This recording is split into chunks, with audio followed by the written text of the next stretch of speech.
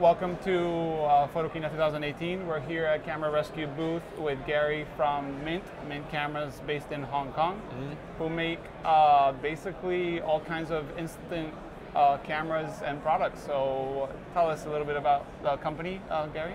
Yeah, hi. Hey, nice to meet you guys. It's our first time here at Photokina, and I just want to thank Nicholas for inviting us. So we first started off with the SX70 back in about like 2010.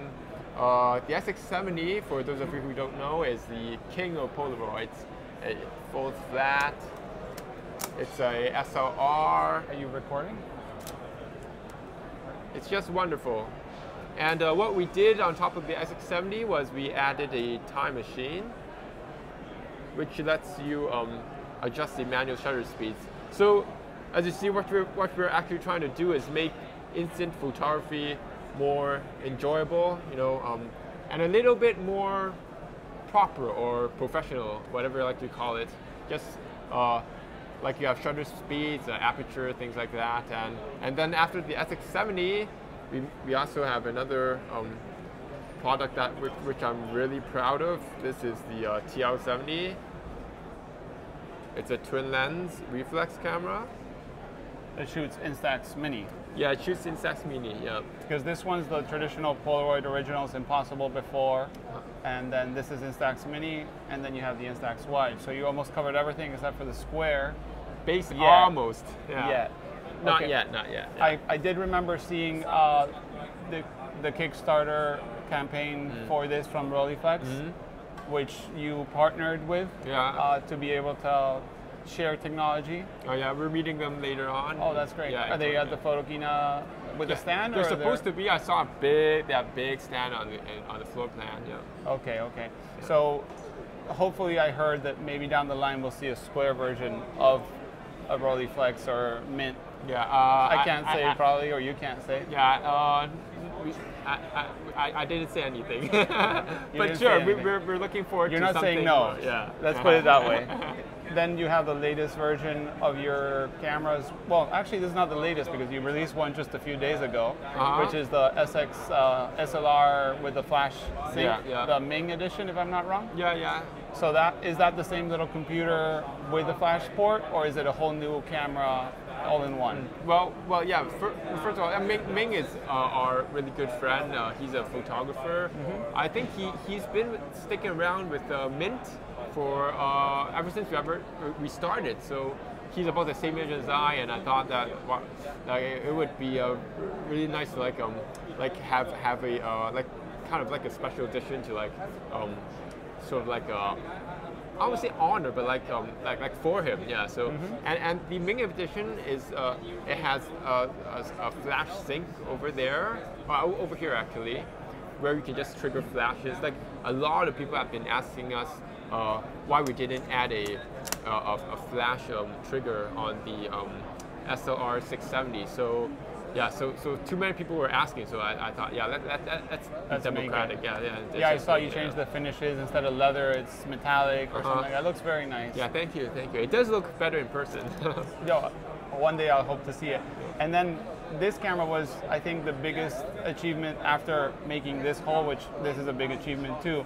But the fact that you guys manufactured the shutter, the rangefinder, it has a pop-up little flash, and then the eject is beautifully set, so it's not just the instant click and it comes out, but you can multi-exposure.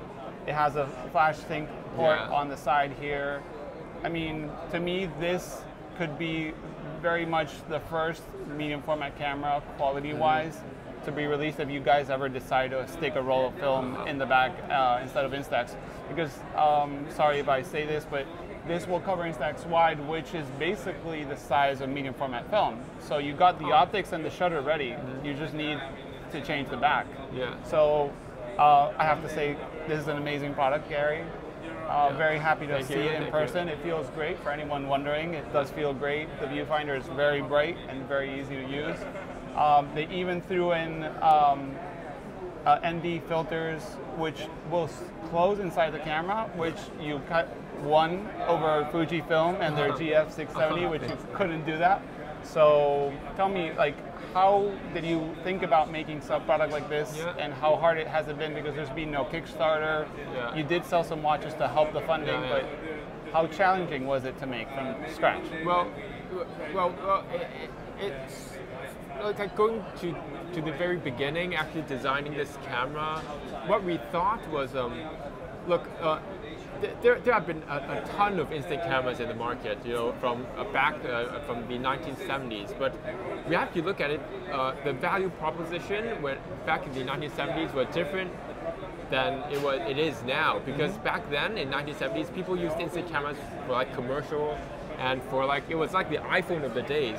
Yeah. But now when we think of instant photography, it's more like it's more recreational, and it's more for the hobbyists. So if we look at it that way, there can be a lot of improvements to the instant cameras that were made like previously. So if we think of the question that way, this is what happens. Well, people like we thought people would want manual exposures, focus, Manual aperture. Yeah, manual aperture, something that folds flat. Well, if you look at this camera from a like a mass market perspective, this is definitely a little bit too big, right? But if you look at it from like people who are really into instant photography, this camera is actually pretty small, pretty compact. It's nice and fold. And once you fold it, it fits in your bag. It can fit on the side. Gary and Joe, his partner, had it hanging like a little, camera, which is great. It's the size of a book, basically. I have to say, it's very ergonomic. It feels great.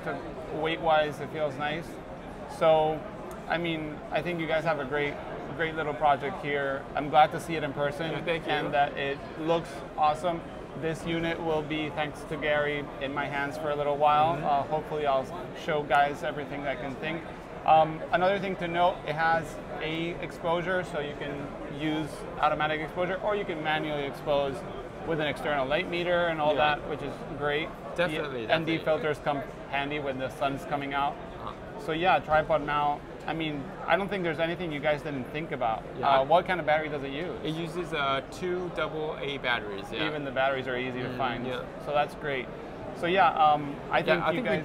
We took a picture. Do you want to show the audience? Jordan, can you give us the little picture? Just to give them a perspective of how big the actual size is. So that is the size of Instax wide, which a lot of people haven't seen, but Instax wide is probably the less popular size in the consumer market. But it's the biggest, and it's the same price per shot. So I always say, if you're going to be shooting Instax film at $1 approximately a shot, why not have double? Yeah, definitely. And instant film is it's not exactly cheap, especially compared to like digital. So you want a better camera to take, it's like, how much is it? Like €0.50 per shot? I'm not sure. It's around almost €1. Yeah. Approximately. Yeah. My head says €1 per shot. It might be 80 cents or 75 cents. But yeah, I mean, I use this as a family camera. They sit great on your wall. They're great to take pictures, to scan for social media. So yeah, I think, and the thing is, what a lot of people haven't noticed when you guys built this camera is the aperture was 5.6. If you think about medium format and you want to get that depth of field, you're going to need a lens that's 5.6.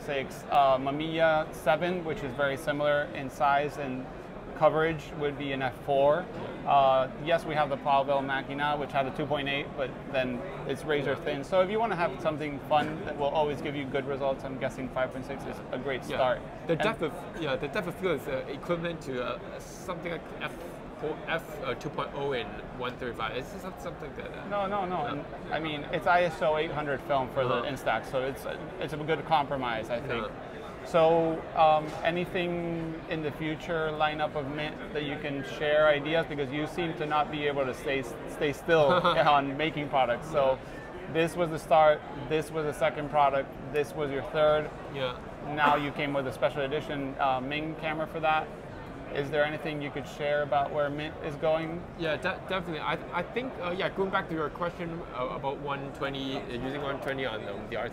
Yeah, there is a possibility, but it's not exactly our expertise because we're more, we know more about instant more than, film, and there are, a ton of guys like you guys who know, 120, 135 film much better than us. So I think we're going to stick to instant film, but as you can see, the natural progression would be,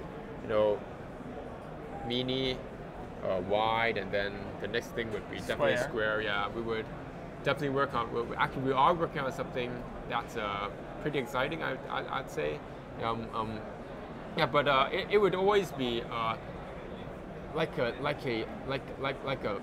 car where you have people like auto transmission, but they also like to enjoy manual transmission. Yeah, so it's always going to have a bit of both. You can do the simple and easy, or the I want to complicate my photography a bit more. Exactly. So you guys have been making this. I mean, I have to say, amazing product line. Amazing to see the products in hand.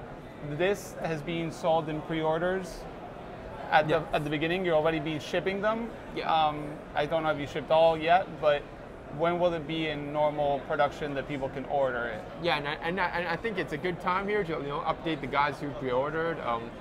Yeah, it's taking some time, but we're getting there. So far, we have already shipped out 1/3 of all the pre-orders, but and we're planning to ship all of them out before the holiday season, which is November.